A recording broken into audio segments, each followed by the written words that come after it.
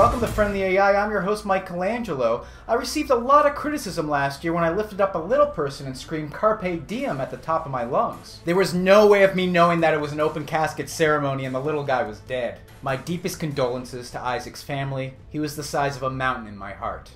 After E3, there was a lot of criticism towards The Order 1886. That's right, the game that's not out yet, and gamers are already reviewing it. Some gamers are saying that there's too many QuickTime events and that will equal uneven gameplay. Others say that the gameplay that was shown or demoed was stale and dry, like a camel's pussy. Their words, not mine. I would have said coochie. I'm classy like that. And yes, it's confirmed that the game will have QuickTime events that will shape the narrative and give you multiple choices whenever it's necessary. So with these multiple choices, like a choose-your-own-adventure book, there's gotta be multiple endings, right? Wrong. The developers are going for one ending for everyone. And I'm fine with that. Not all games need multiple endings. Just like all gamers don't need multiple versions of The Last of Us or Tomb Raider. Mark Turnduff from Ready at Dawn had this to say about making one ending for The Order 1886. It's a story-driven linear experience.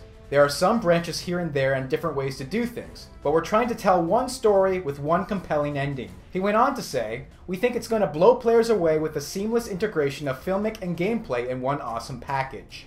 I don't know, that sounds like Resident Evil 4. Boy, did that game sure suck. Said no one ever. The Order 1886 is set to come out February 2015 for the PlayStation 4. The setting looks cool, the characters look cool, the weapons and enemies look wicked sexy. You know, maybe we shouldn't overthink it. Maybe we should wait for it to come out before we pass judgment. And maybe, just maybe, we should sit back and let the professionals do their job. Because this is what they do for a living, entertaining critical gamers like myself. Now when the game comes out, and if they mess up and they have our money, then we can bitch and moan. But only then, because if done properly, QuickTime events are a great way to mesh gameplay and story together. They can go hand in hand, like a hipster and a vintage bicycle. Let me know your thoughts of The Order 1886 in the comments section, please. Stop texting me, or sexting. If you'd like to know more info, I'll leave links down below for those of you that have trust issues, like myself.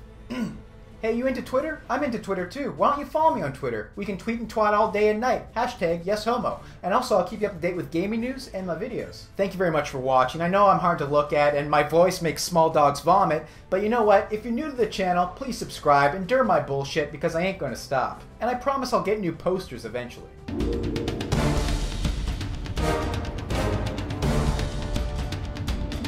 Some gamers are claiming that there's too many this fucking spat all over my modem. It's gonna short circuit soon. Love that movie. Short Circuit. Oh, sweaty. If you're offended by this video, please send your complaints to P.O. Box 668, Neighbor of the Beast.